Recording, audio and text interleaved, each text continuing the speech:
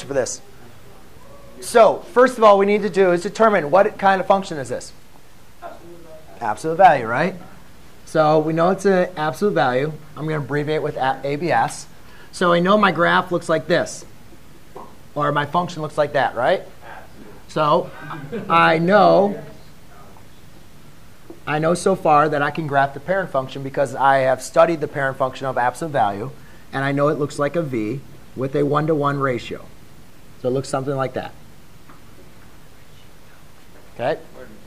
So when figuring out the x value, in the parentheses, it's always going to be on the line, always going to be the x line. Right? So for that problem, since it's in the parentheses, it's going to be positive, it's always going to be on the x axis. Absolute value. Yeah, it's absolute value. Yeah, you could say your bars. But what that, I mean, this is the parent function. This is where it starts. This is how it looks like. Okay, now I get it. So just think, guys, you can always just plug in numbers. What's the absolute value of -2? What's the absolute value of -2? 2. What's the absolute value of -1? 1. What's the absolute value of 0? 0. So when you do that, you get that graph. Okay? Now, however, let's talk about the transformations. Transformations, remember, are your shifts, your slides, whatever you guys want to talk about. Am I adding or subtracting anything on this problem? Multiplying. Right, but I'm not adding or subtracting, right? So we say there's no transformations. You're not moving it left or right, up, down. Is there any multiplication by a negative number? No. So we're not reflecting it at all, right? There's no reflection of the y or of the x. The only thing left to happen is we look at our dialation, all right? And now we can talk about dilations if it's inside or outside the function, but I'm just going to go ahead and, well, it's kind of, it matters when you look at this, but let's just go and take a look. When you have a, all right, whereas a is going to be inside your function, so you have f of a of x, all right, where a is a number that's multiplied by there if it's not negative. If a is greater, all right, a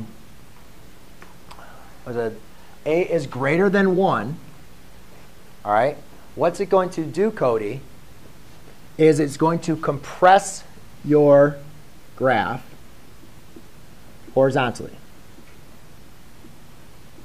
Or sometimes what we like to say is like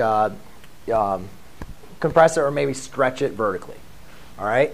If a is less than 1, it obviously has to be greater than 0.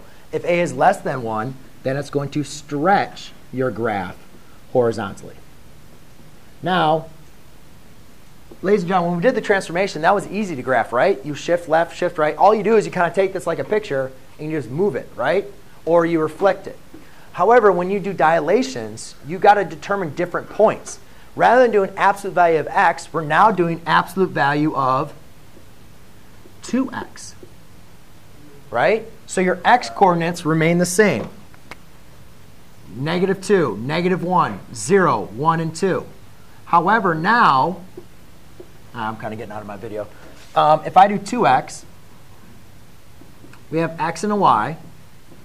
Now I'm going to do -2, -1, 0, 1, and 2. So at -2, what's -2 times 2? -4. Absolute value of -4 is? +4, right? -2 times -2 is -4. The absolute value of -4 is +4. 2 times -1 is -2. Absolute value of -2 is 2. 0 times 2 is 0. Absolute value is 0.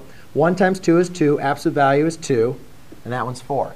So when you guys look at this, when I graph this, instead of going -2, 1, I'm now going -2 to 4.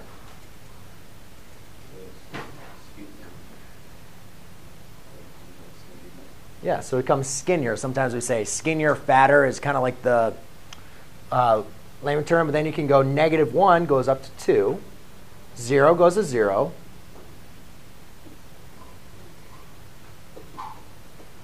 So now my graph looks like that.